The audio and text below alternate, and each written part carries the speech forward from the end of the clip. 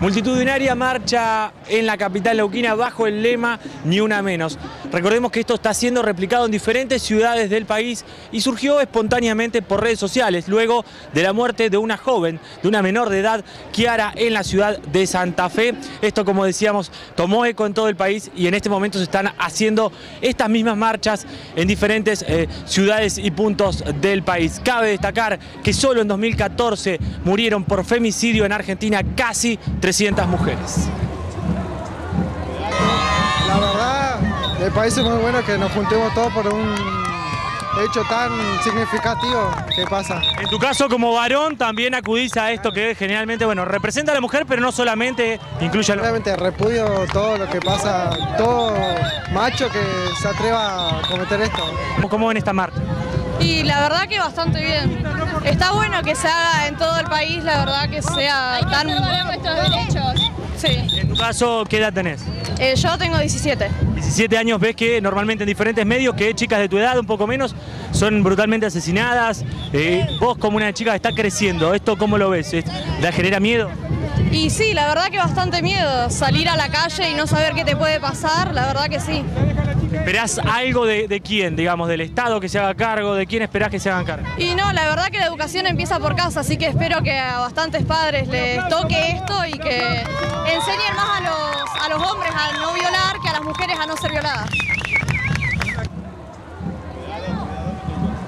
Porque en realidad en este país hay que terminar con la violencia de género en todo sentido, tanto hombres como mujeres, y también lo que pienso que toda esa trata de personas, la policía corrupta, los políticos, tantas chicas que han desaparecido, y que la gente reaccione, que tome conciencia, que los hombres dejen de...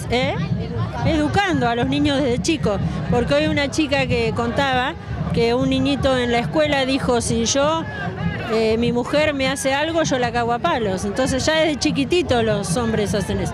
Con educación. Y que los políticos también empiecen a ponerse las pilas y a legislar cosas para no que haya una menos, ni una menos.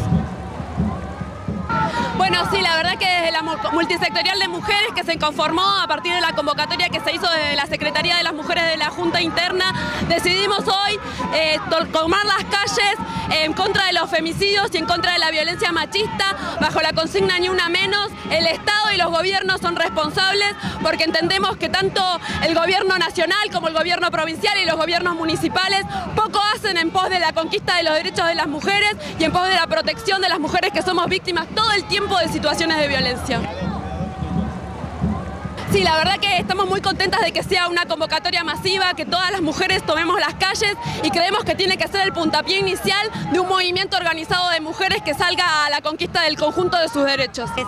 Que una mujer muera cada 30 horas producto de la violencia machista y patriarcal realmente es preocupante, siendo 295 femicidios en 2013, 277 en 2014, más todos los femicidios vinculados y todos los niños que han quedado huérfanos producto de esta situación. Porque muestra la absoluta hipocresía del Estado, de los gobiernos, de sus funcionarios, que mientras vacían las partidas presupuestarias, que desmantelan los servicios de atención a la víctima, luego se sacan la foto con el cartelito.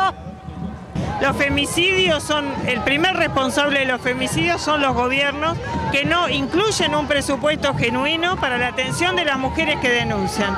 Entonces nosotros consideramos en ese sentido que esta es la expresión popular de las mujeres, del hartazgo de que miles y miles de mujeres en este país mueran sistemáticamente cada 30 horas. Y esta marcha significa mucho, es un hecho histórico, un acontecimiento histórico que estamos viviendo. Es la primera marcha que logramos, las mujeres, después de mucha lucha contra el femicidio, después de mucho padecer estas muertes, esta cantidad de muertes que hay donde la justicia no acciona como tiene que accionar. No, yo creo que el Estado es responsable, el Estado tiene que hacerse responsable de que realmente las leyes que están vigentes incluso, que esas leyes se cumplan.